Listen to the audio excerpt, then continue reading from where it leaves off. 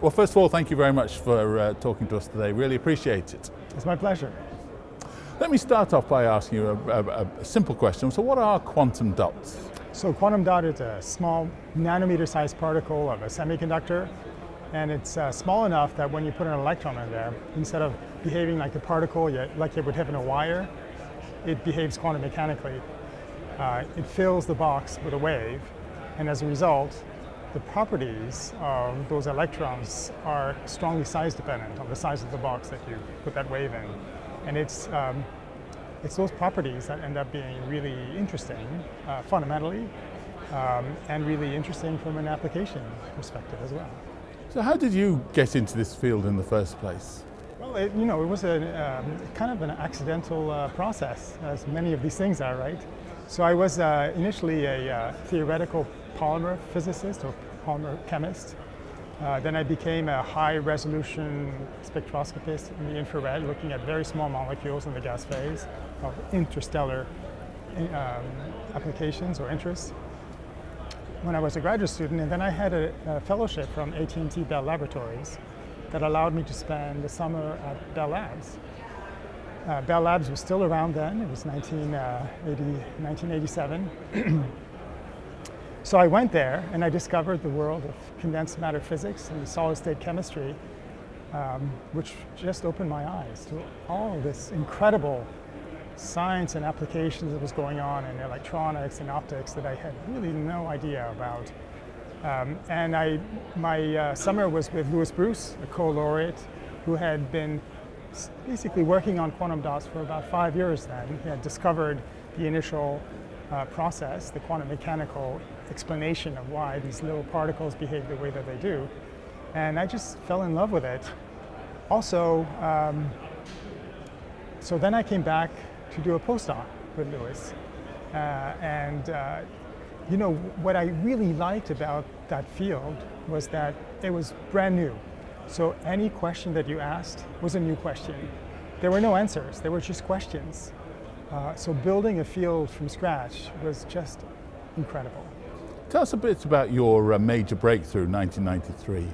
So when I came to MIT in 1990, I had brought with me the beginnings of a way to make quantum dots that seemed to make much better dots than we had been making, that Louis and his previous co-workers had been making. But the problem was that it didn't happen all the time. It's one of these chemistry things that you don't know why it doesn't work, but so at Bell Labs it happened occasionally that I would make these beautiful samples, and at MIT it happened never, which was really problematic because my career hinged on me making samples. So we had to reinvent the way that we made our samples, based on insight that had gotten from being a postdoc at Bell Labs. So we developed a completely air-free, water-free synthesis based on old ideas of nucleation and growth, basically introducing precursor reagents very quickly into a very hot solution to get seeding, nucleation of very, very tiny little particles, followed by a longer growth step, which allowed us to control the size of the particle with exquisite precision. And then we followed that with what we call size-selective precipitation, which is basically purification, this is what chemists do when they create something new, a new molecule, you purify to extract it. And so that combination took us about 2.5 years from the time I arrived at MIT, and I wrote a paper with my two of my first students on that, Chris Murray and David Norris. And that synthesis is what allowed us to be able to really study the physics of the materials and open up the field to a lot of other groups that became very interested in physics, in developing further the chemistry, and eventually, not so long after that, in 1998, was the first startup based on quantum dots, the commercialization of the material. Let me pick up on that. So what's happened since then, and what use are made of quantum dots today? So since then, the field has grown exponentially. There are groups all over the world studying all aspects of quantum dots. The materials have exploded. initially we worked on one material, cadmium selenide, one semiconductor. Today there's a lot of different materials. Also little particles or nanoparticles that are not semiconductors that are grown in similar ways, like magnetic particles, semi-metals. So the fundamental science, the physics and the chemistry has really grown tremendously, building what people call a new periodic table of artificial atoms, artificial functional nanomaterials that you can put together to create new properties. That's on the fundamental science part. On the commercial part, the big application that almost everybody probably has heard of is displays. The acronym QLED that Samsung has brought out, the Q stands for quantum dot. So it's the quantum dot that provides the green and red light in these displays. That's fascinating. Now the question I'm going to ask you now, you've been asked 100 times, I'm sure, but what went through your mind? How did you feel when you first heard that you'd won the Nobel Prize? Well, I heard from a phone call at 5:45 in the morning, and the first, when you hear the phone ring at 5:45, you think something terrible has happened. And so my wife woke up suddenly and said, "What's wrong? What happened?" And so I told her it's from Stockholm, and then she knew immediately what I was talking about. So amidst all this, what's next for you, and what's next for quantum dots? For me, I'm very much interested in the quantum optics application, the potential quantum optics application of quantum dots. And since it's going to be the year of quantum, this is right in line with my interests, so it's very apropos. I'm interested in pursuing, some other potential applications also. And then I'm interested in reaching out to young scientists, and getting the Nobel Prize comes with a lot of joy, but I also feel it comes with some responsibility of telling your story.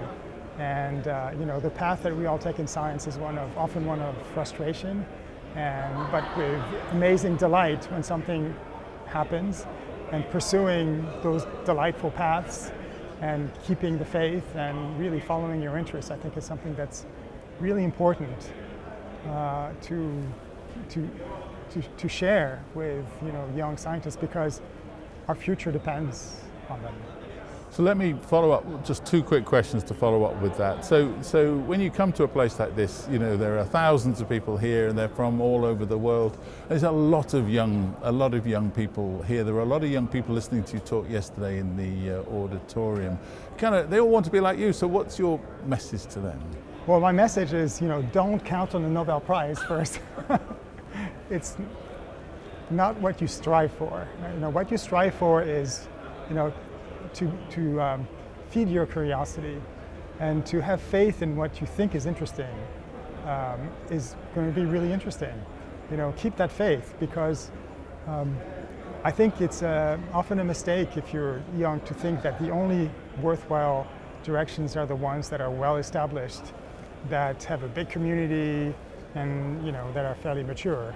But there's a lot of stuff out there at the edges that who knows what they're going to turn into, and those are going to be the next breakthroughs, the next Nobel Prizes. Those are worth thinking about. Now my final question is, everyone's talking about next year being the 125th anniversary, the year of quantum. So, and I think the UN is recognizing this. So what do you hope that's going to achieve?